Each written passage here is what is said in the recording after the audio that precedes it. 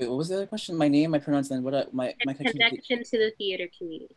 Right. So I work at Signet Theater. I'm in the box office there. I also help with the marketing and the event planning. But I've been a big fan of San Diego Theater. I've been born and raised here, so I've been pretty much everywhere. And I'm very proud to be the founder of a new up and coming company called Patrick Theater Company that I started, which is based around Zoom theater. All right, thank you. Daniel? Hi, my name is Daniel Jáquez, and I go by the pronouns he, him, his. I've been in San Diego for 3 years. I'm a theater director. I'm one of the co-founders of Tuyo Theater here that we started a couple of years ago. And based on a commons leadership approach and trying to struggle how that structure functions to the best of its abilities. And I think that is it. Awesome. Well, thank you. I just want to thank you all again for agreeing to be open to this kind of discussion this evening. So let's begin with our first question. How would you define intersectionality, and how do you incorporate that in the work that you do? It's a two-parter, so it's a little bit hefty there. If you would like to answer the question, raise your hand and I can call on you so that we have a little bit of organization to this. Where do I read? Oh, my actual hand. Yeah. It's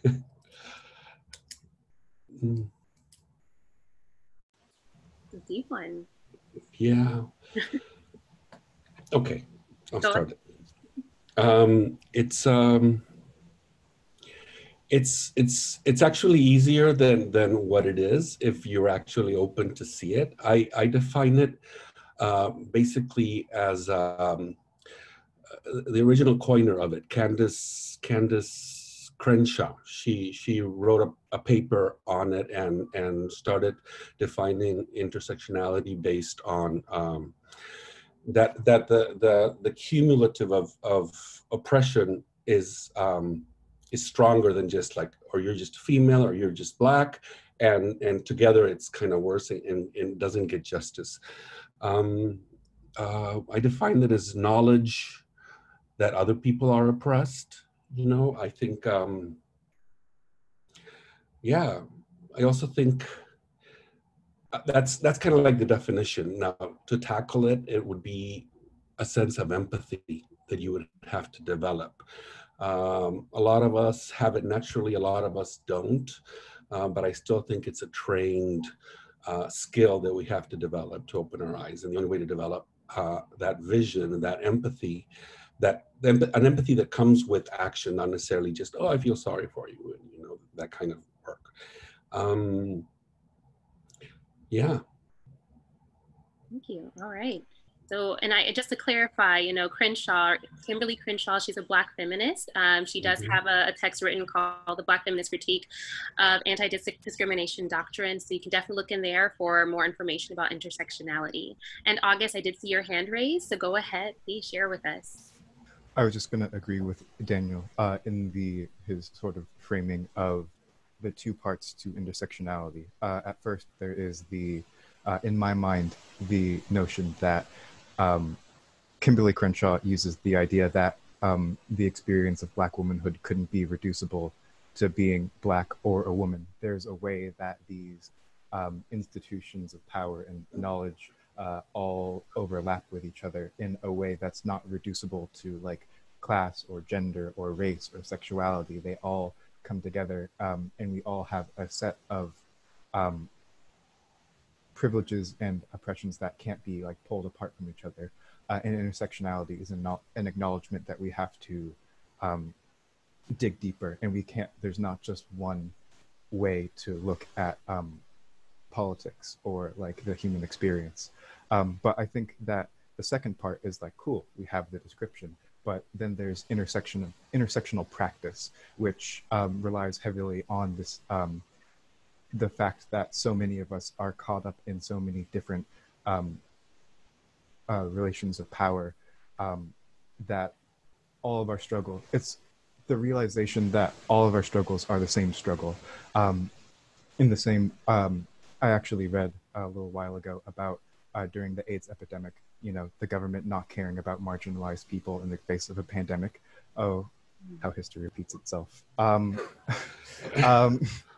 That inmates who are at a high risk for age, as well as LGBT activists, found solidarity together because they realized that their struggle was the same one against the government who did not care about them, and they were facing the same problems. And so intersectionality as practice is really finding affinities with people who maybe on the surface it's not like necessarily like clear to everyone in either like group, whether you're talking specifically about like Black issues or like women's issues. But there are like Black women and they inhabit like both of these positions, and the fight for the liberation of one is the same as the fight of the liberation of the other. Thank you. Thank you. I agree. All right. I see some snaps too. I think we're feeling this. I appreciate that. All right. Kandace, please share with us. I just want to say, you two put it beautifully. And I will say, as a Black woman, it is one thing that I think we struggle with on a daily basis is, when does my Blackness supersede my womanness and vice versa? And it's so difficult to navigate. And in my work and in working with others, that's something that I love to explore for actors. You know, you're playing this character, you're playing this role, you've taken this on, and your relation to these two things may be very different based on who you are as an individual versus who your character is or who you're trying to be in this character and embody. So I find that as far as intersectionality goes, and in theater, we have to do a better job, if you will, of allowing our actors to bring what they have to the table, in addition to the fact that our actors need to be willing to stand up for themselves and say, yes, you may have cast this role X, Y, or Z way, but there's another aspect that goes into it, particularly from the directorial side, is if I'm not a white woman, so I can't talk about how white womanhood comes to a certain character, but that's something I should be able to help my actor pull from themselves or discover or discuss, and be open to that discussion as well, especially when we do all come from so many different backgrounds. Nicely put. Thank you. All right, Kian, please share with us. Yeah, literally to bounce off of really what Kandace just said, I agree fully. Everybody's saying pretty much what I'm feeling, because yeah, I look at intersectionality as a practice in empathy, right? And it's a practice in understanding that, just like Kandace said, just like everybody's saying, we come from different backgrounds, we come from different stories, right? But that also enhances something in how you do things, because I know for myself when I direct, you know, I approach everybody as equals, right? I make it clear that it's like, I may have the title of director, you may have the title of actor, but we're all here to work on one collective project and one collective story, right? And it's like Kim's saying, it's like we have the character story, but then you have your story, right? And you have your voice and you have your experience. And we should be able to be allowed to talk about that and have open dialogue and have open conversation, because you'd be surprised at what it actually brings to the process. And so I just think, you know, that's what theater is about. It's like, it's about celebrating the human experience. It's about celebrating what makes us special. So for me, yeah, to literally just reiterate, I agree 100% wholly. I'm very much all about just like, if you can believe in someone, right, and you can believe in what they have to say and who they are, then what else can you do, right? It's like, just believe in what they have to say and believe in the person that they're trying to be, so. Wonderful. Thank you. Thank you all for that, for those definitions and building upon each other's definitions of intersectionality, and also including about how you use that in your work as actors, as directors. And if you would like to jump in here, please feel free to raise your hand as well. But also considering from other sides, like, what about choosing plays? How does choosing plays become a part of intersectionality? What should artistic directors or theater heads be looking for? How should they go about looking for that? That's probably too many questions at once. Oh. Danielle, you're already unmuted. Go ahead. Oh, I'm sorry. You're fine. Well, I think we could still go deeper in the definition of intersectionality and the practice of it. It's, for example, we didn't acknowledge the land that was taken from the original, where we're doing it. You know, I want to take a moment to acknowledge the original peoples of this land, the Kumeyaay, and the land was taken. And the reason besides making it we cannot continue with ignoring the past. And while I'm saying that, there's also this whole thing of identifying who is intersectional, what is it, what, you know, there's sexual orientation, there's disability, there's class, age, race. Whose responsibility is it to define your intersections, right? You have to ask. But if somebody asks us in an institution, because there's a lot of things that are not obvious, we have to do our work as intersectional human beings also to know what we walk in the door with. Yeah. Yes, thank you. Thank you so much for sharing. We do need to examine ourselves as soon as we walk into a place. And also we do need to continually be cognizant of the erasure that is happening in our daily lives. We may not notice it because it's constantly being erased, but that's where we have to work on ourselves as individuals to be like, okay, what am I forgetting? Who am I leaving out of this conversation? Who am I leaving out of this experience, this opportunity? Thank you so much for that. Yeah, and once you know it, you don't have to code switch. Let everybody else deal with it. I'm sorry, I really love that. Once you know, you don't have to code switch, let everyone else deal with it, especially as somebody who has to survive, it seems like, on code switching. So much of us of like, you know, just my appearance this way gives people an immediate reaction about who I should be, what they think that I am. But again, Blackness is not a monolith. Yes, we have our shared experience, our shared oppression, and our shared history, but we're all different individuals. And I've got different things in my background than the next person. And that's something that we all have to consider. I may be privileged in some ways and unprivileged and underprivileged in others and not privileged in any other ones. So that's something to consider. August, did I see your hand raised? I'm just making sure. Yeah, I appreciated, once again, two things from Danielle. I think that indigeneity is something that often is lacking from our discussions. While obviously we're existing in like a moment of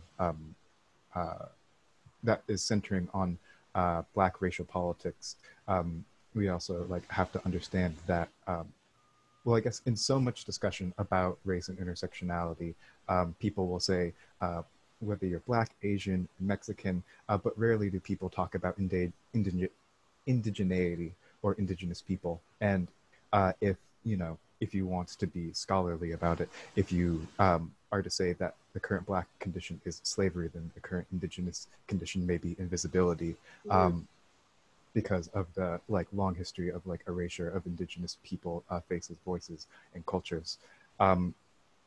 But I also think that in deciding who is intersectional, that's a really important point. From my understanding, intersectionality is not just an analysis of oppressions. I am relatively young and I deal with a lot of young people. And so people often get into the trap of focusing on who is the most oppressed, and that's the most intersectional, which is not a useful way because we all exist at intersections. Intersectionality is about oppressions and privileges. Like I am light-skinned, I come from a decent middle-class background, but we are all, every single person who is here watching in the world is in some sense intersectional due to like the fact that all of us operate within the same systems, we just operate differently.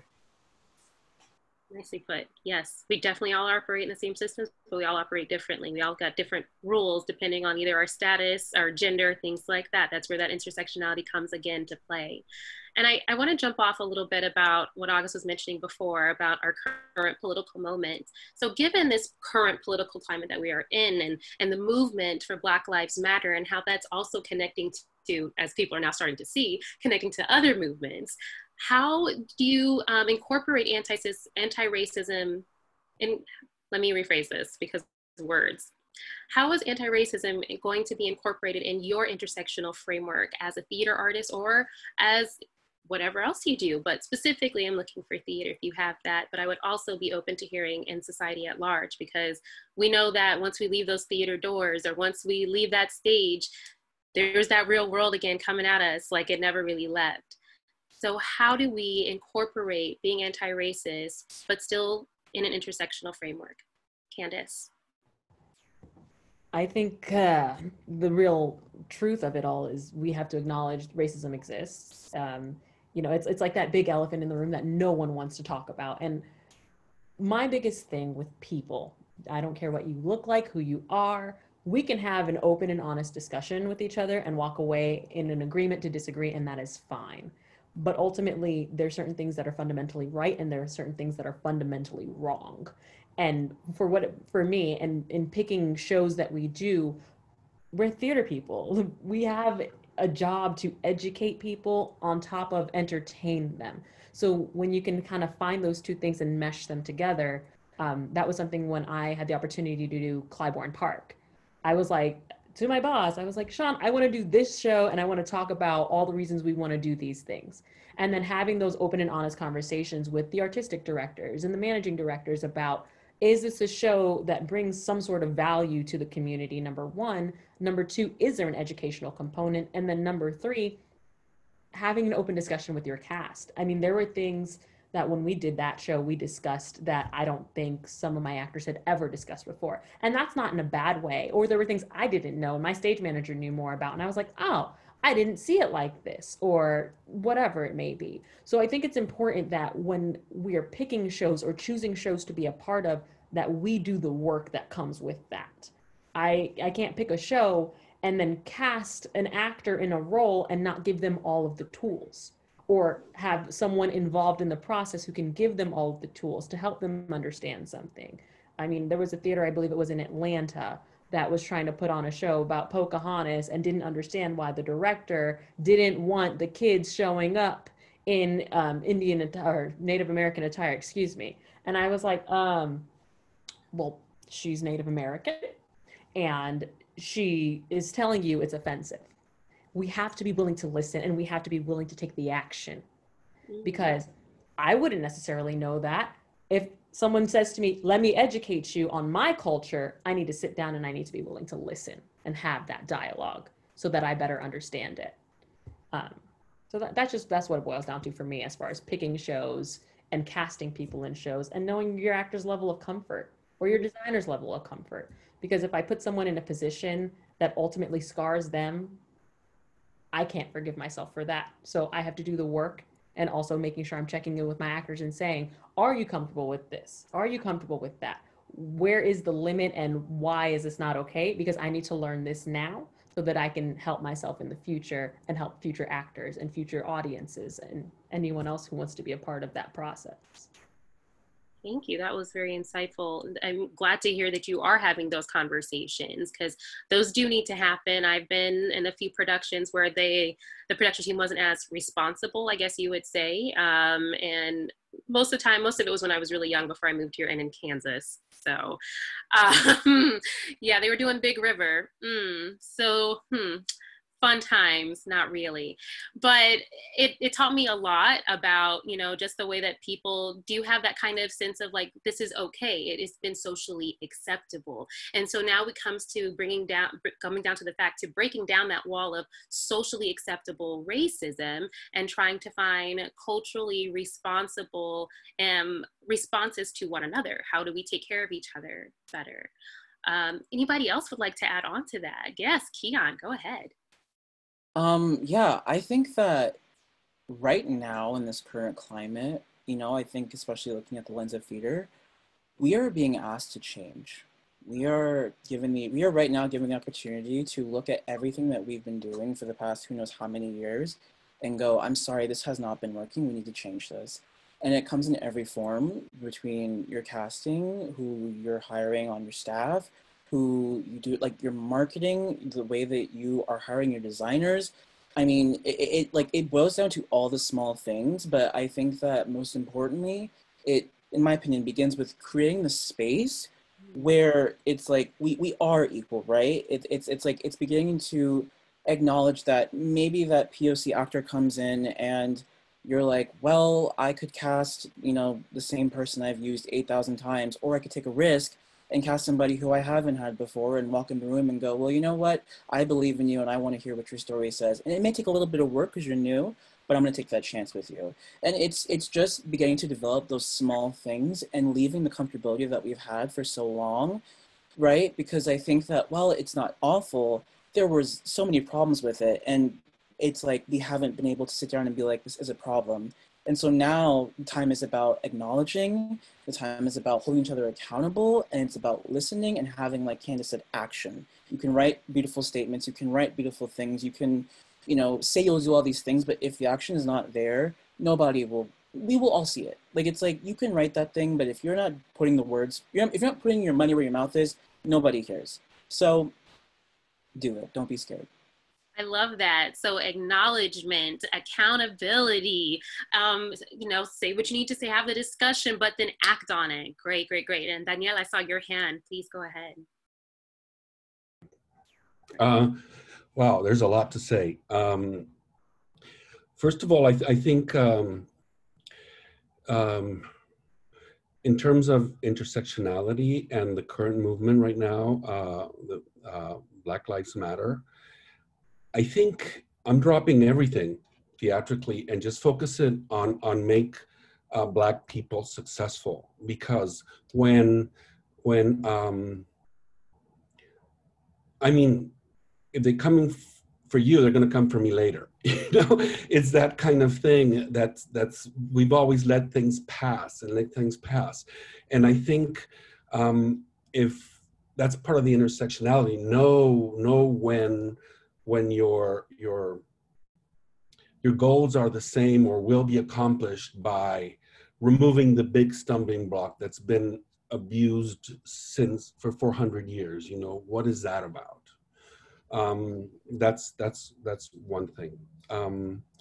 Another thing, I think I mean, even in my Latinx theater company, it's hard. We look for Afro-Latinas, and where are they? You know, we've invited, hello, exactly. We've invited several people to do things, and most people are busy. How do we create this environment where talented people stay in town, you know? I also been thinking a lot about theater no longer as entertainment, but as it's a social change, you know? It's like your invitation to this talk. It's about justice. You know, we cannot, theater's role now should be about justice, whatever that means, because the word justice is for everybody. Yeah, I think that's what I want to say. And there's a lot of links, there's a lot of documents that give a lot of specifics. I don't know if you guys know, but there is all this, like Center Theater Group, other big companies, the BIPOC staff and artists wrote statements on how they would come back unless these things changed. And they're really powerful and very specific. So there is a to-do list there. But I invite you all to do our own list on what we need here in the San Diego Theater for us to come to work. Nice. Yeah, I would love to do that. Kian. Yeah, I really do believe in that. I've had a lot of time to sit and think about what I would change, but what I think that right now, once again, not to be like, oh, this moment, but it's like, we have to all remember that at least like the 5 of us here, right? And for any youngins out there, whoever, right? Like, we are the future of theater, right? And not saying that we can't ignore the people who haven't created the space for us, because that's disrespectful, right? We couldn't have gotten here, we couldn't have had these dreams if we didn't see these people do what we wanted to do, and now we're doing that too. However, it's now time, I think, to shift that internal responsibility, right? And go, thank you for being the keeper of the keys. Now it's my time to throw the keys away and create a community where we're all going to do this together, and we're all going to create this better future for us by taking that step with each other. And I think I agree with Danielle. I think it's time to create a list, right? Whatever that means. Maybe it's 5 things. I've done it, right? I've created 5 things about, like, when these doors open again, when we go, okay, we're going to come back to this and we're going to slowly get into this, I think we should all write something. Flood your artistic director's inbox. Sorry, but I'm just like, tell them, be like, hey, I love you and I want you to hear me because I value you, you value me, we're artists. Let's change this together. Hold it, like I said, accountability. I'm off my high horse. Yes, accountability. I mean, it comes down to a lot of that, especially when you're asking people who have been in power for so long to do what they need to do for the communities who have been marginalized or ignored or even erased. So thank you. Anybody? Oh, Kandace. Sorry, I promise I'll be done after this one. I do want to speak on what Kiki said, because I do think it's so important that we talk about leadership and what leadership looks like. I'm not asking for anyone to leave their positions. I'm asking for people to just be open.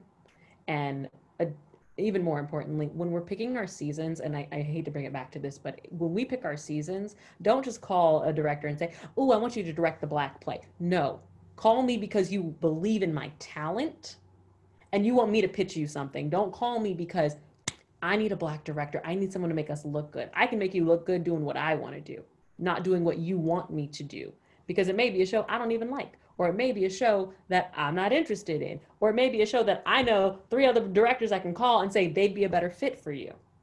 But don't only call us when you need us. Call us because you actually want us in your theaters. Call us because you want us a part of those discussions. Give us a seat at the table. Don't just bring it when it's convenient. Okay, I'm done. See, all our high horses are coming out. That's what's happening.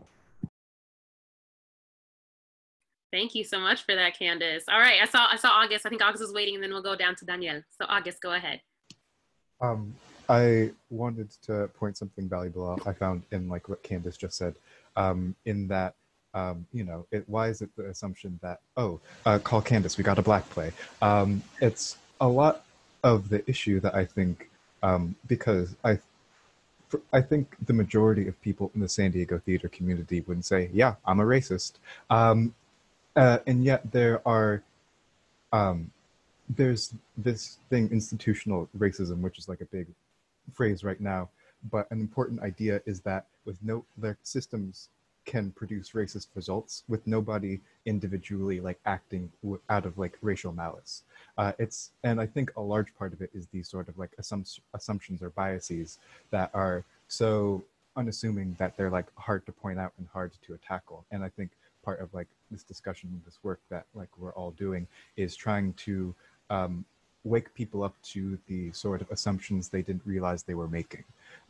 It's like, why aren't I hiring like people of color in non like racial plays for and in all aspects? I mean, I'm sure there's a lot more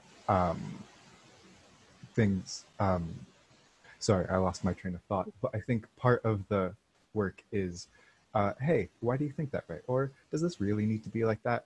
It's the little things that I think add up, and it's a shift in the way that we think about inclusion, because representation is not obviously sufficient. It needs to be people of color are a part of every aspect of the theater community, and not just put on stage when you need one. Yes, exactly. Yes, sorry, as an actress, I felt that some kind of way. Okay, Danielle, I saw you were waiting. Thank you. No worries. So just a couple of points, like Kandace, I think you're totally correct that the issue of build a relationship with the artists and work on what they create and what they love to do, because that's what they're going to give a better product, to call it a product, even though I don't think theater should be a commodity. But you know, the other thing is, I think it's a phrase that should live forever, August, the institutionalized racism, because until it's gone, because we're getting to a point where we identify it, and I think a lot of the comments and conversations I've had lately, people are finally acknowledging. I don't want to bring back trauma, but that Amy video, Amy Cooper video, brought on a lot of like, oh shit, I do that too. The American Repertory Theater issue with how a Black artist was treated in rehearsals of his play, that was also a very specific moment that starts resonating with people that are leading theaters or or have been running them for a while, that they don't realize that this happens and how bad it really is and how they feel it. Yeah. Oh, thank you. That's true. It's been a wake-up call for lots of people. Not enough though, because it's still happening, unfortunately. We can't stop. We can't, we're working on it. I think more the fact that we bring that awareness, you know, that acknowledgement of this, that this is an issue, and we can continue to see it because thankfully most of us have phones in our or cameras in our pocket now. So hopefully people will understand that this is something that, you know, does need to change as well. I do want to ask you all a question that I got from the Q&A real quick because it was topical to this. When we're talking about intersectional issues of race, what about thinking about it as terms of theater education and how it affects the theaters around town in terms of casting or teaching students of theater? As a theater educator myself, I'm very, very excited to hear what you all have to say about that. Kandace. Education ultimately starts at home.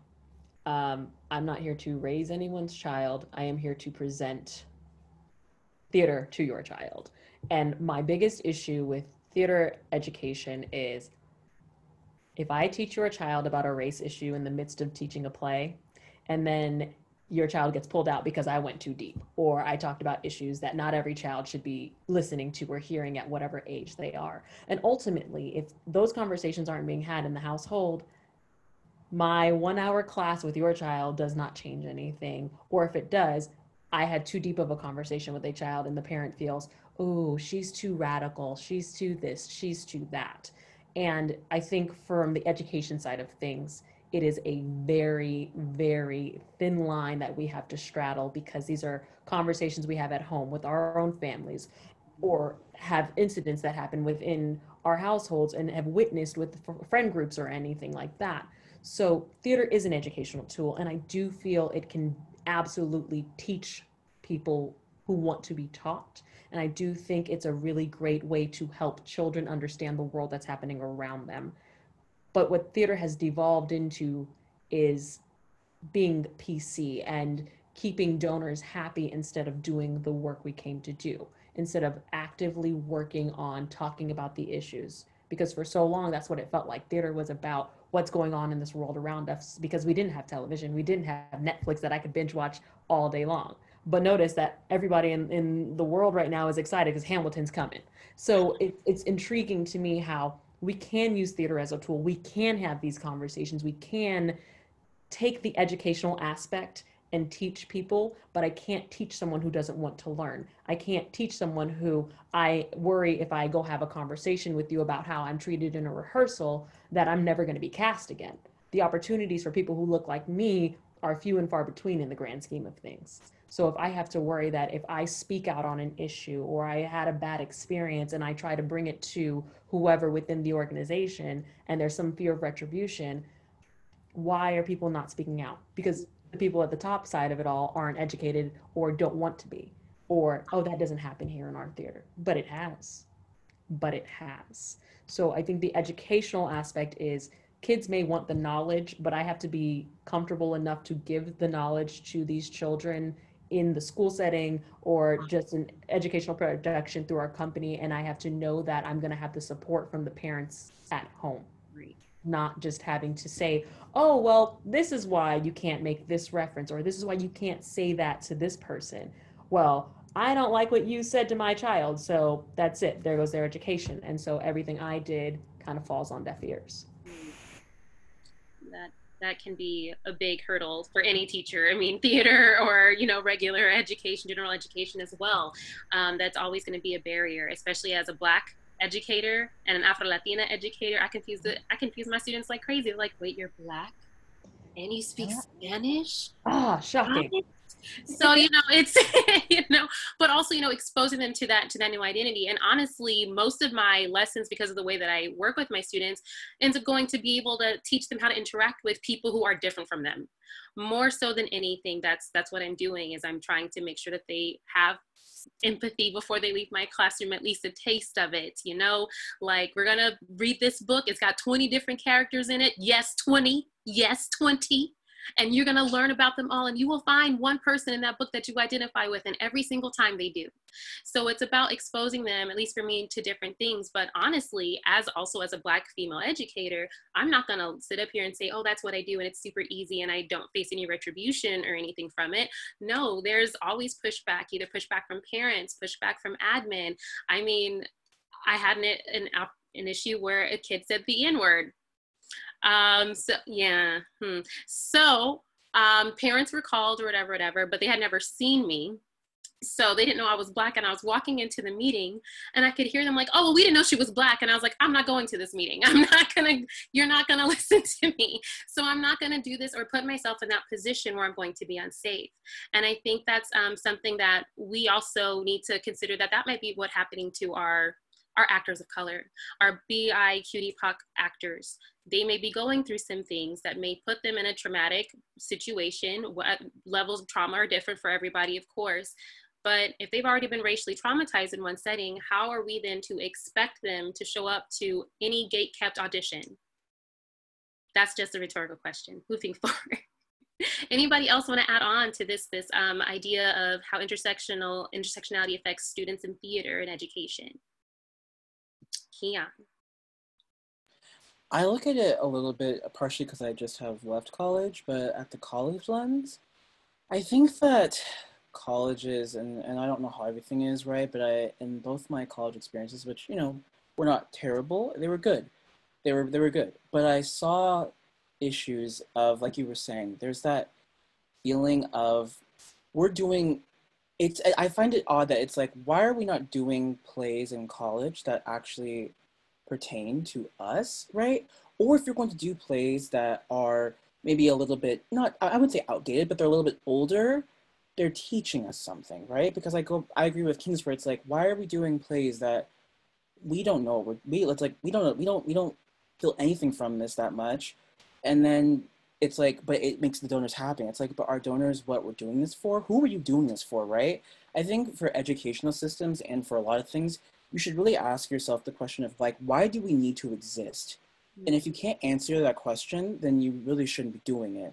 But I think in colleges, it's like, there has got to stop this whole thing of like, you will take this role, because if you don't take this role, I will destroy you. And it's like, as somebody who's like in their 20s, it's like, how am I supposed to feel like I have any start when I'm being forced to essentially play a role that I know that I don't have any business doing, but you're making me do it because you're saying that I'm going to gain something from this. And it's like, am I though? Am I, right? And so I think that with education, it's like, I think, you know, asking, what are you trying to teach your students before you put them out in the world? You know, I'm looking at through college, but it's just like, what do you want them to take away when they graduate, when they go, yeah, I'm an alumni of blank. They're going to go, I learned this, and that. And it's like, for some reason we're going, well, it's college. And it's like, no, start it there, right? Because if you start there, when they enter the real world, they have all the resources that they can to begin, and then they jump in. But, you know, it's a system. But that's just me.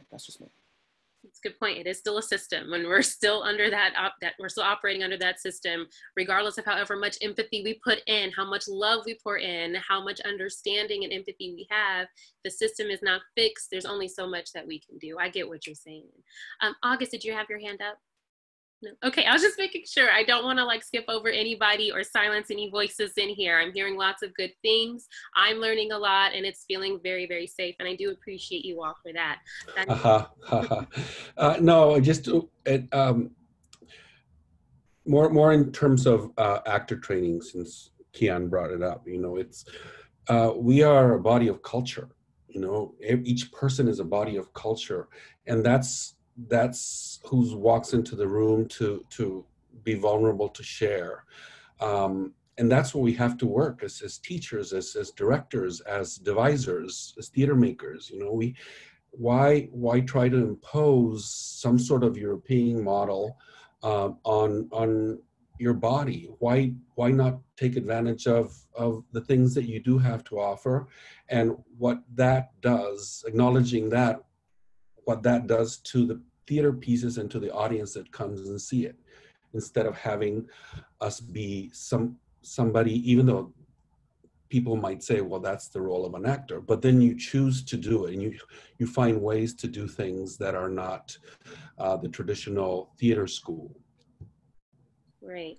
Thank you. Thank you for bringing that up. And also, I'm not sure if you've seen this meme. I don't know if that's what it's called anymore. I haven't been on the internets in a minute. But there was this thing floating around about this incoming BFA program, and there were no people of color in that photo.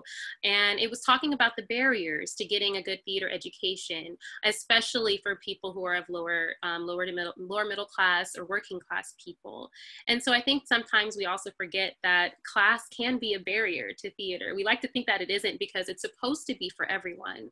But how do we as theater artists, and I think we kind of ask this question and kind of keep circling back to this, is how do we make it not only engaging and meaningful to our community, but how do we also make it accessible? How do we make it so that people from our communities can go? I mean, I know so many people like, oh, it's too expensive. I don't have the money. I don't have the time. I have to dress up and wear something nice. I don't have it. So there's all of these barriers that people keep referencing, and I see it, I understand it, but how do we break those down? What should we do as a theater community or as an individual? Kandace. So I'm from Miami, and one program we had, because we always had to watch a play every like month or something like that in high school, but our teacher, and I will always be so grateful for her because she always treated me like one of her own.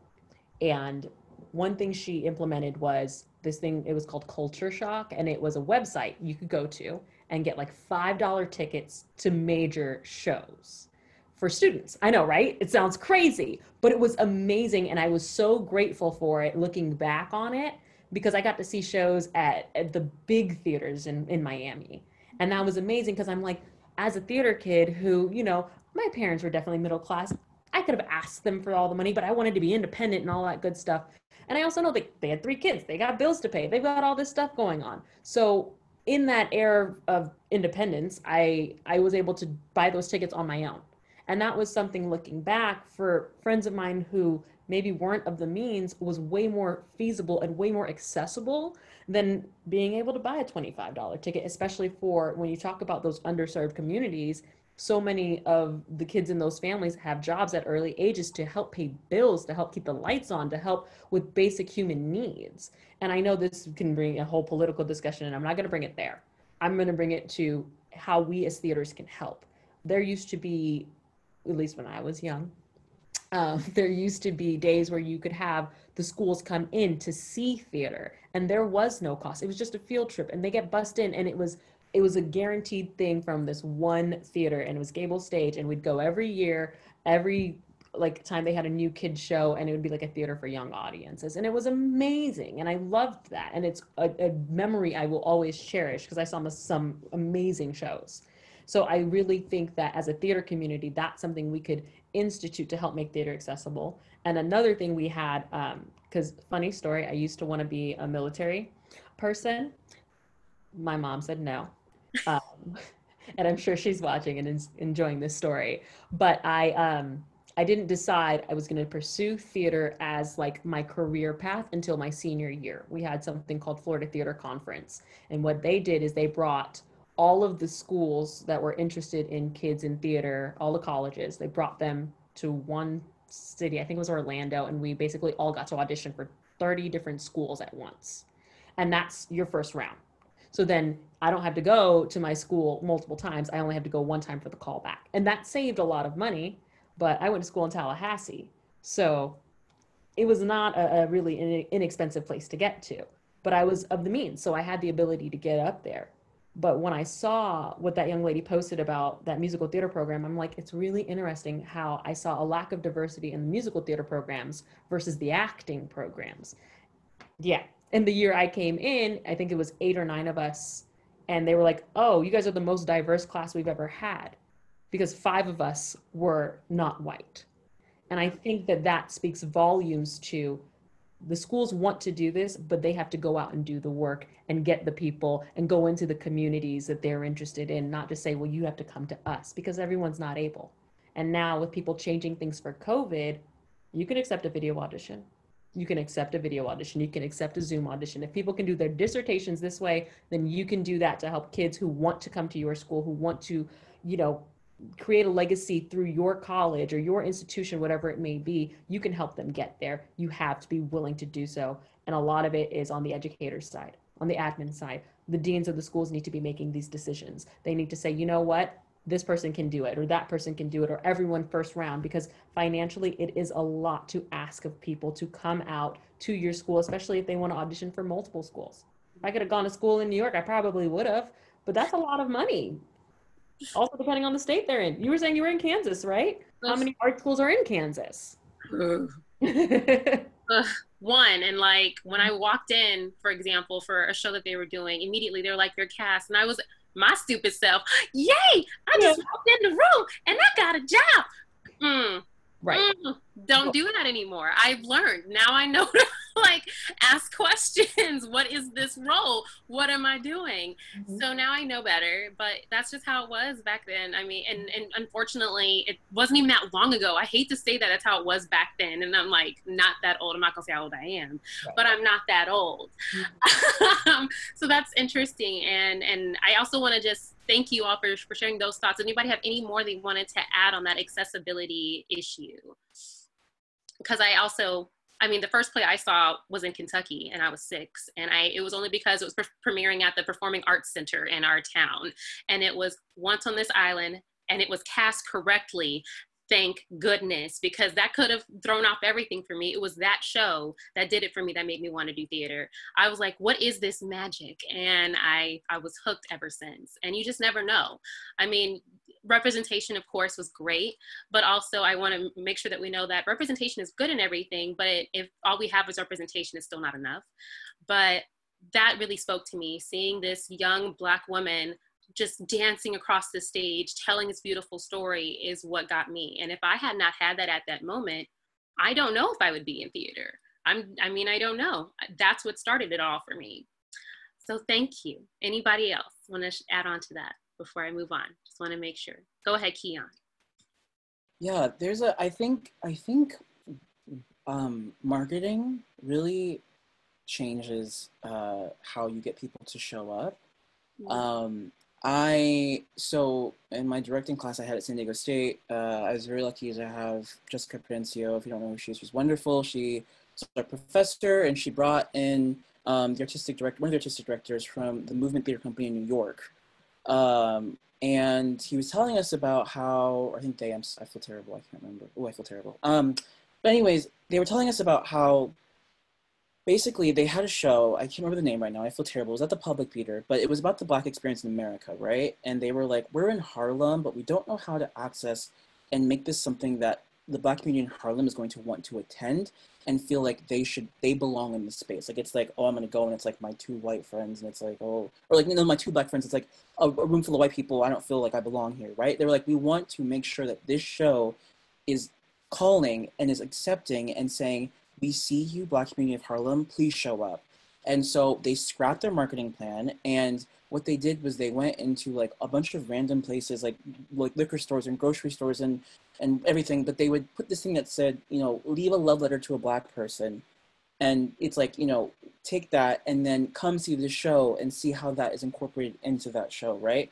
Now, that's one amazing example, but I think that it requires us to think out of the box, because it's like something like that does speak volume. Something like that, you go, oh, well, I'm interested now. And not only am I being interactive and I'm a part of this, but then I get to see my creation also on stage and then enjoy the show itself, right? And learn something from it and experience something from it, rather than like face value, I saw it, talked about it, went to sleep, moving on. Like now it's like, I have been a part of this from a very beginning start. So I think just like starting to incorporate how we want people to feel, right? Because theater is an experience. It's not just, like dance and song or just deep acting. It's like you want people to walk away gaining something. So what do you want them to gain and how do you get them to do it? So something like that, yeah. Those are good questions. I mean, those are questions that any theater or any like artist should think about. That what do you want your audience to get from this? What is the point of it? How is it going to benefit them? And the way that you were talking about that theater experience, it sounded even more beyond engagement. It was investing. They had invested a piece of themselves in it. And to see that come to fruition on stage, especially if your voice has been marginalized, can be very meaningful and extremely powerful. That is a very, very cool thing. Thank you so much for sharing that. Anybody else? Okay. All right, so now let's get to a little bit more about this action stuff, because that's kind of where we've been anyway. We were talking about the marketing. Definitely want to make sure that we're not pandering. I'm not gonna go to where I normally go with my examples, but my favorite ones are when people try to speak Spanish poorly, they'll say ya basta, and it's like, that doesn't work for me. So we have to think about how we market to people, how we communicate with people. So as theater artists, I wonder, what is it that we can do either as individuals, what can we do to respect and protect each other in our theater community, respect and protect other BIQDPOC artists in our theater community? What are some things that we can do, just one person can do?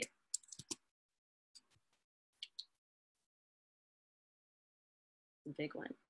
Kandace. I have a very difficult time, particularly when I do Black literature. As a Black woman, when artists use the N-word, even if it's in the script, through the rehearsal process. If it's in the script, it's the playwright's words, but I do feel like the weight of it now is very different. And I feel like through the rehearsal process is one thing, but in the show, we need to stick to the script 100%. And I think acknowledging that and having that open conversation. You've never met me before. We go into a rehearsal process and you throw on the N-word at me and it's like, whoa, wait a minute. Can we talk about this? Can we talk about your relationship to it, my relationship to it? Because I do feel like in theater, we become a family, but it is difficult when there isn't a space that's carved in the rehearsal process for us to have a discussion as two human beings, me and the person in the scene or whatever it may be, as well as that discussion with the director. Having those open dialogues with your cast, having the open dialogue when picking the show, having the open dialogue too of how does that change things for your actor, and also making sure they have somewhere, a nice like cushiony place to fall, whether it's a mental health professional who gets brought in or an intimacy director. There should be someone who you have around for shows that deal with race issues, and having those check-ins. I want to always feel comfortable being able to go to an actor and say, are you okay? And if you're not, please tell me and I will get you what you need. Because for some of us, it's easier than others. But that could just be that one bad day that actor is having. That could be, the one difficult experience, whether it's a show that has sexually charged things or race charged things. It doesn't matter to me. We have to protect each other, and also checking in with your fellow actors if you want to take some personal accountability, or checking in with whoever. There's nothing worse than when you have to have a scene that's very emotionally charged or sexually driven, and then you feel like you've just been let go with all of your emotions unchecked. And I feel like that would be one way that we could help each other in this industry as well. That's awesome. Yeah, I've been thinking the same, like there needs to be a mediator or something that we can feel comfortable going to, like we would with an intimacy coordinator. It might feel a little bit safer, especially if you're doing a piece that has racially and sexually charged violent scenes, or racial and sexually charged scenes in general. Because those kind of things will bring out different things in different people and may be triggering for some. And it's important for us to all know these boundaries, but if we've never talked about these boundaries, we're just gonna pretend that they're not there and bulldoze past them. So that's one way we can definitely create a safe environment for each other. Thank you so much. Anybody else, what can we do as an individual theater artist to respect and protect BIQDPOC in our community? Daniel. I think the main thing is to listen. Listen to the people in the room, embrace the intersectional nature of the people that you bring into the room to play with you, and really and a constant check-in. I think this acknowledging what the trigger words are for the people in the room is very it has to happen immediately to gain that trust, to gain that confidence so an actor can give everything they need to give. I mean, I do that with playwrights. If I go through the script and I say, hey, do you really mean this? This is what it would mean. When I do translations, hey, that word in Spanish is very different than this word, even though that's the literal translation. You know, what do you do? And the impact that we will have with our community, both of artists and audiences. That is step one, you know, to listen and to be aware of everybody's intersectional nature. Good, thank you. Yeah, that's that empathy, coming from that place of empathy. Nice. Anybody else? Cool.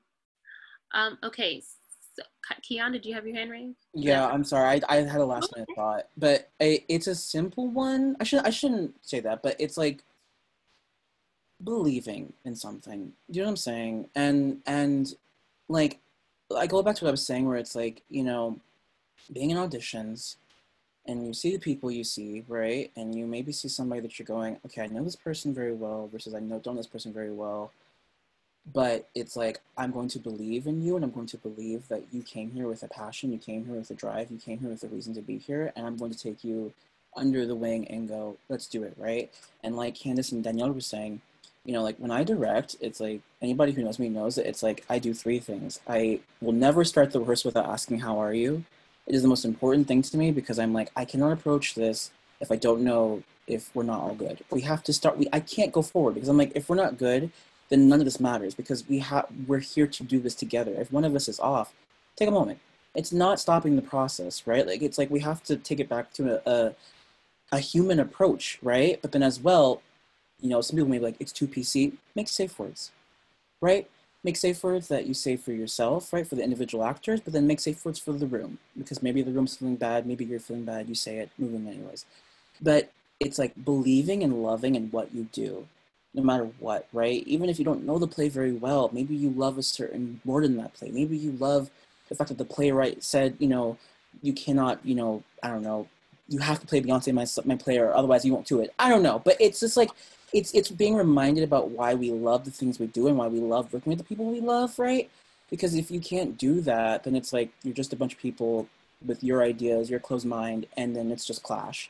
So it's like going back to the humanity of it all, and reminding ourselves why we believe in it, why we choose to return to it, and why we love to it, I think is a little hippie, but I think it's very important. I think that's a very artist way to answer that question. I mean, there's that part of us that just continues to believe no matter what. And I think that's one of the beautiful things about us. August. Oh, I was thinking, when I was trying to think about what we can do to support the IPOC, I think this might be a common thing, but if you don't want to be seen as the uppity one, you don't want to be seen as someone likely through ignorance, has said something or done something or put themselves in such a position as to like make you feel uneasy, because we know that like most people won't say that they're racist, but we don't know if they're actively anti-racist, and that they'll listen to like concerns, because it can be brushed off of like, oh, thank you for oh yeah, sure, or I don't know, but like and then there's this tension of, look at who are people in the positions of power in theater, and who is like the most vulnerable for trying to like kick up the dust or say something. The acknowledgement that some people like it, that it can be uncomfortable for people of color to bring up issues and to make it clear that like that your production, your organization, whatever, is dedicated to like anti-racism and doing your best to grow, rather than being like, oh yeah, we're not racist, let's not talk about race anymore.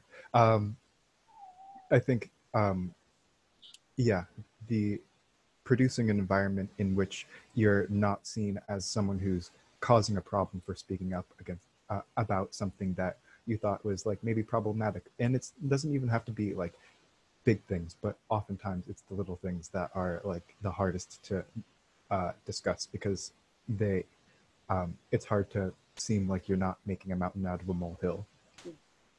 That's a great point. I was in a production with some other people, and we were asked to do a certain type of makeup, and the other actress was just not very comfortable with it because of her background. And that was one of the points when I was like, I don't know why, but it was easier for me to stand up for her than it was for me to stand up for myself in other times. But I think it was also because she felt safe enough to confide in me that that was an issue. And so that helped. But I mean, if we don't talk to each other, I mean, we gotta make sure we have each other's back. I got y'all back. Me in the show, I got your back. So I just want to make sure that's out there. I have your back. So that's the other thing, you know, making sure that we also know that we have each other's safety net, or even having a person, as we mentioned before, that we can go to help us navigate those issues. Somebody that we won't feel would blacklist us per se because of us bringing up something that is genuinely bothering us. Another question that I have, where did it go? Okay, actually, I'm going to take this question from an audience member because this is a good question.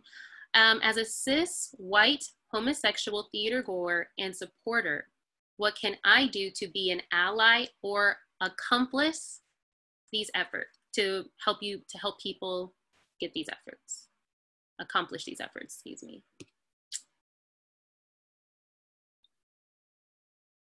August. I go to school in Minnesota, so I have a lot of white friends. And I think a concern for a lot of people who want to do good and acknowledge their privilege, which is like, all right, first step, solid. Thank you for like caring about being a good person and wanting to like show solidarity with like BI POC. That's greatly appreciated. And there's a lot of people who don't even take that first step. I think part of it is there's a tricky place for allies and accomplices, I think, in the sense that the rule is generally don't speak over like the people who are the leaders on issues. Like don't speak up over don't make the central voice of a Black Lives Matter protest a white person. But at the same time, you have to make sure to be like engaged in, like have a voice that is in unison, just not speaking over. I sometimes feel that when talking about race, that some of my white friends will want to step back and like, oh, I'm like, they're scared of being racist, which like is appreciated. But that fear allows them to sort of detach themselves from the argument of like, oh, I'm not going to say anything. And it's like, no, I want you to, one, listen to the people who you're an ally to, and then like hear what they have to say and like rely upon like the works and the theories and the thoughts of people who are like in the struggle, and allow your voice to contribute to theirs, and engage with these dialogues with people and talk. Another big thing is that I think I saw a statistic a while ago that most white people are only friends with like other white people, at least in America. And so there are some people that I'm just not going to reach. And a lot of the ways that we like work to dismantle like the biases of other people is through conversation and dialogue, and not being afraid to actually jump into the discourse for fear of being racist. You won't be racist if you listen to like the right voices. Good point. Yep, just listening, making sure that you are falling back when you need to fall back, letting us take the lead if we need to take the lead. Kandace, I saw your hand up first. Go ahead. I just want to piggyback off of August's comment, because I think that education thing is really important, but also not coming to us and making us your educators. I'm happy to have a dialogue, but I'm not going to sit here and like have to spoon feed you your own resources. Everyone is capable of Google. And it's really just that plain and simple. So please don't be afraid to talk to me about things and dialogue with me, but please don't ask me to send you all the links to the books and the stuffs, because you could do that on your own time. Amen. Yes. All right, Danielle, did you have your hand raised? There we go. Yeah. I think, do your own work. However, I believe that since we are an organized panel or something like that, I could propose that we could have a place where we could link at least a lot of the resources that helped me, because being a white Mexican, I had so much privilege that I didn't really know I had, because privilege is usually blind for those that have it, you know. So how to learn to acknowledge that you have it and how it affects your day-to-day life and relationships. Donate to groups that are really led by BIPOC people and are for justice. Stand up when you see injustice, call it out. Like Andréa said, it's easier for you to defend a BIPOC person than us that are going through the trauma at that one moment. You stand up for them. Again, learn your privilege. Listen without having the answer already before you finish hearing what we have to say. Don't assume that we don't know anything, and or that we fit some sort of stereotype that you might have grown up with. Don't assume that, and educate yourself. You know, there's so many resources right now out there. Let's start with white fragility, to get to know yourself. You know, there's many. So thanks for caring and asking about that question, because sometimes there's so much that we don't know what to do. Yeah, no, thank you. And I do want to piggyback off of that just real quick, that there will be some resources available for you all later on, but go ahead, Kian. Yeah, Danielle, everybody said it like so beautifully, like, mwah. I think the only thing I think I would add is, like, I've had a lot of discussions, you know, with white friends, you know, specifically like white homosexual friends, who, you know, don't know what to do, or they're like, I don't have any, like, do you have any answers? And I would agree that it's like, I don't think that you should come to me for answers. I think we can have a dialogue, but it's like, yes, like, if you can Google how to recipe, if you can Google, you know, some TV show, you can Google your resources. But I think as well, it's August said, acknowledging your privilege, right? And like Kandace and Danielle said, listening and taking the time to do it, right? But then once you understand that you have a platform. Like, you have a platform, right? We all do, right? And it's like, responsibly use that platform to bring about things that other people may not know, right? And it's not you getting on your high horse or being like, well, I am better than you because I did this thing, and so me, I'm flawless. It's like, no. Remember that we all have imperfections. We all have things that we could still be better at, you know, learn more about. But at the end of the day, let your platform be something to blossom and possibly highlight somebody else that has not had that chance, you know, that has been ignored or has been put aside or has been too afraid, uplift someone. Just, it really is the small things that, you know, we've kind of turned a blind eye to, but now it's like, let that small thing, even so much as being like, can I support, I want to read your play, or I want to see the small, I want to know more about your art. I want to believe in your art. I want to love in your art. I want to support your art. So, yeah. Beautiful. Thank you. Yes. So there's lots of things that allies can do. Make sure to look things up. I do want to let you know that some of your BI Cutie POC friends are exhausted. For some of us, we have been, you know, already living it for so long, but then keeping it bottled up and kind of hiding it so we can put on that brave face when we go to work every single day. But now, since everything is up, it's kind of messing with some of us a little bit. Some of us may be feeling a little bit down. Some of us may be still angry. So be careful when you reach out to your Black friends. If you're only asking them, you know, how to be an ally, this might not be the best time to reach out to that friend. Do the work. I believe in you. We'll get you some resources to at least start you off in the right direction. Hopefully you can pick it up and take it from there. So just to bring it back real quick, I want to ask, as a theater community, how can we promote anti-racist practices? Do we do that within our own organization? Can we help other organizations? How do we spread these practices? How do we make it commonplace? Danielle.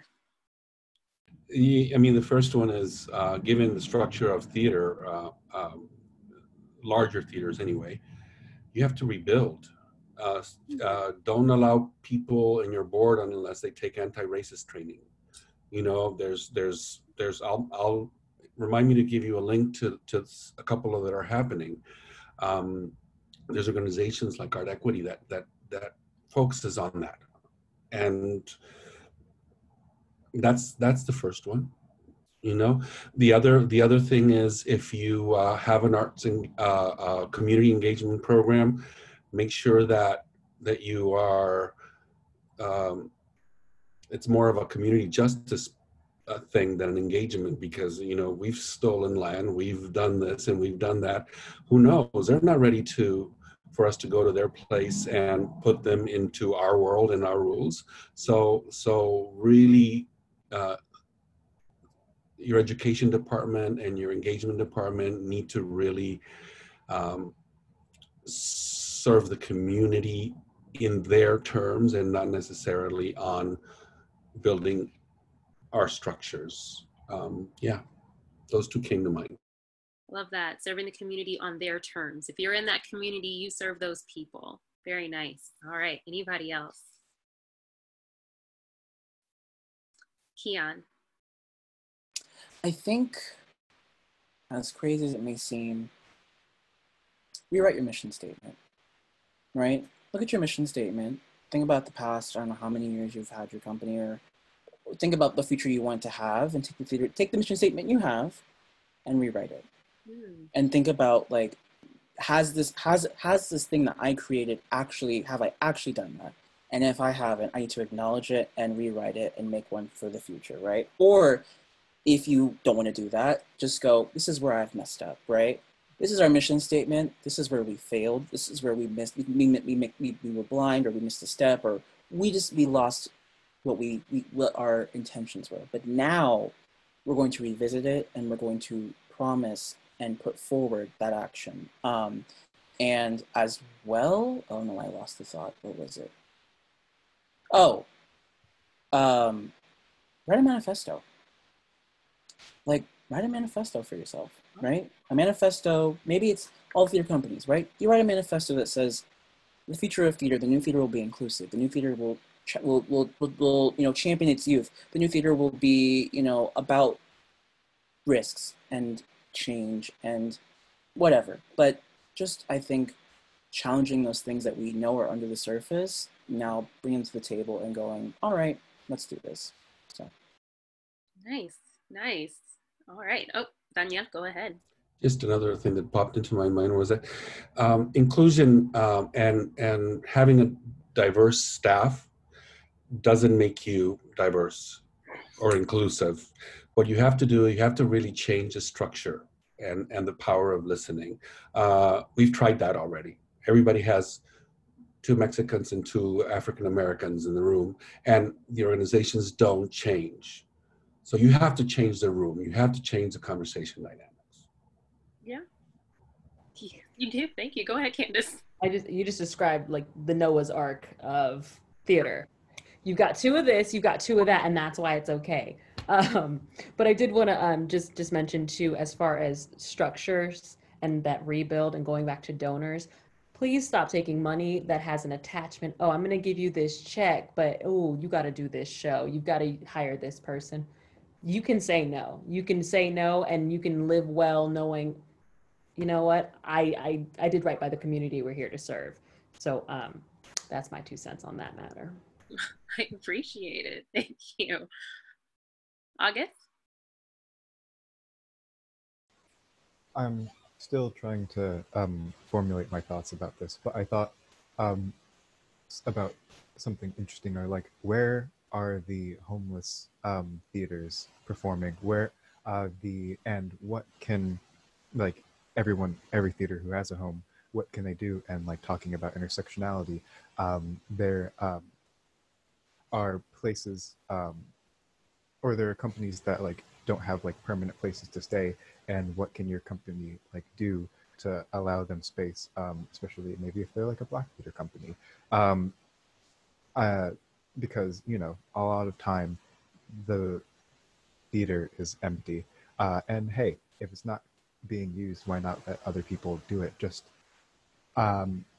a redoubled effort for like solidarity if we're like also talking about intersectionality, collaboration between different like theater companies perhaps. And I also really liked the example of going out into like communities and making it feel as like not that as if it's theater is something like outside. Oh, hey, I'm interested. This is like of my people, and therefore I can like see myself participating. Because Andrea, I think we talked about like how you don't know any like Black lighting designers, and so, or at least in San Diego. And I think part of that is it's one thing for there to be someone who sees themselves on stage and like wants to be an actor. But if we're talking about changing power structures, like why would like a POC want to become like a lighting designer or like things like that if they don't feel that theater as a thing rather than being an actor is something that is valuable and important to them. Right. Yeah. We need to open all lines of the theater up to people. Like, I just found out one of my students who originally wanted to be an actor, when I put her on the light board, she's like, no, I want this now. So you never know what they're going to like. And if you can give them an opportunity to experience something new, you've opened up a whole new world to them. And that's what I prefer for us to do. So we only have time for about one more question. It's the last one. All right. Oh, Daniel, do you have so yeah, no, I just wanted to make sure that when you do reach out to these theaters of color, like Penumbra and theaters that just to help them with their process, make sure you're doing it because you really want to participate in that community and not necessarily because you want the grant money. That's a big thing that the back office in a theater can do too. So making authentic connections with your community, they're not just a paycheck, okay? So like, we have to treat them like they're actually people and that we care about them and how that they support us and are building a community together. Thank you so much for including that. So last one, how do you feel about call out culture relative to racism in the theater? Is it useful? Is it not? That's, okay. I think August. Okay, I saw August. I have a lot of thoughts because, you know, as Gen Z, I call out culture and like especially like in this internet era is a very there's a lot to unpack with it because you know the critique of call out culture is that it is sort of like a blind like mob rage against someone who may have done something wrong once, and that there is like no chance for like the opportunity for growth of someone who's like being called out, and that it like is like unjust. But on the other hand, the reason why like call out culture is a weird sort of thing is or it seems like a weird thing to describe is because okay, it's a culture of pointing out people who have like done something harmful and like you know exists within positions of power, and those who are in positions of power have like the opportunity to do more harm given their position, and there's like you're like building a culture around trying to like hold people accountable, and that's something worthy of critique. And so you have like these two sorts of tensions. I think that largely being able to, I think the criticism is important in the sense that we need to understand that people can be racist at one point and then stop being racist at another point, that we need to allow the opportunity for like genuine growth and accountability. Part of this moment is not so much like we need to like punish the white people who did racism, but it's more about, listen, there's trauma and damage and harm and systems of imbalance and unjust like hierarchies of power. How can we like move forward? Because the past has already happened. There's only the forward that we can look forward to. And being like vindictive is not going to necessarily, it may make you feel better, but not lead to a better future. And I only care about, you know, making sure that like everyone else is having as good a time as possible. and not having to deal with racism. So call-outs are important for allowing people to know what is incorrect behavior, but it doesn't need to like follow like with a demonization. And if they show accountability for their actions and like seem genuine, I believe in growth. I've had friends who've been like, oh yeah, August, I was racist, but like when I was racist before, but I'm not now. And I'm like, yeah, I believe you're not racist right now. Thank you for like telling me that. So growth, but accountability. Love that, growth but accountability. All right, Kandace. I mean, I definitely agree. It's one of those things that I don't really love call out culture, I'll be honest, because there's so much more. I don't know if it's because I'm a millennial and I was around before like the social media got really big, but I do think there's that level of going to someone and saying, hey, what you did hurt me. Hey, what you did didn't work for me. What you did or said was a microaggression because of X, Y, and Z. I'd rather be able to have that dialogue. Now, if that dialogue was had and it continues to happen, then I'm all for you want to put somebody on blast and do what you need to do. But I firmly believe there's so much more that can be done on the admin side of it, particularly in theater. But the issues that have come up and why I feel so many people have used call out culture is because nothing has been done. Nothing has been rectified. Action hasn't been taken. So it goes back to our original points of accountability and communication. If I'm communicating to you, I don't like this, this was racist, what you did hurt me as a Black person or as a woman, as anything else that anyone identifies as, then I should be able to come to you and say that, whether I'm an actor, whether I am a tech person, whether I'm front of house, I don't care who you are in that theater community. But if I can't go to management or executive leadership within that organization and say what you did was wrong and here is why, and not have to fear retribution, or the only way I know I can get results is going on Facebook and talking about you, then what else can I do? I can't file a police report for racism because it wasn't a hate crime that you said whatever you said. But yet, I can hold you accountable. So if I'm coming to you to hold you accountable, take that in, embrace that, affect some change within your organization, and call it a day. We move on. But the problem is so many people have done that, and they've tried to go through those proper channels, and they've been met with, if you will, a slammed door. So if the only way I can get you to institute some change is by going on whatever and calling you out, and that's the only way I can do it, then so be it. But I ultimately think go through the proper channels first, do what you can, file the necessary complaints, bring it to whoever the higher ups are, because ultimately that's, to me, the best way to do it. But I'm just one person. Thank you. We got you here for your insights. So all right, and actually we're a little bit over time. So I want to thank you all for your lovely insight. I want to thank you attendees for the questions that you did submit. Thank you for being open and listening, because that's part of it. We're building this bridge together. We have to meet somewhere with each other so that we can all get across and get forward together. So thank you so much. And this concludes our panel event. You will be receiving, attendees, you will be receiving a survey a little bit afterwards to give us some feedback, maybe ask some more questions that we could use at a later panel at a future date. And I will be sending, or we'll be sending out a link or an infographic that I compiled. I also put the link in the chat. So there's an infographic that I compiled if you would like to see some things. So I've done the research, so you don't have to ask too many people right now. You've got some things you can watch, you can listen to, you can read. There's even stuff to talk to with children about. So hope you have some place to start with there. And again, thank you all so much for this evening. It was great. I appreciate all of the voices here tonight. Thank you, panelists.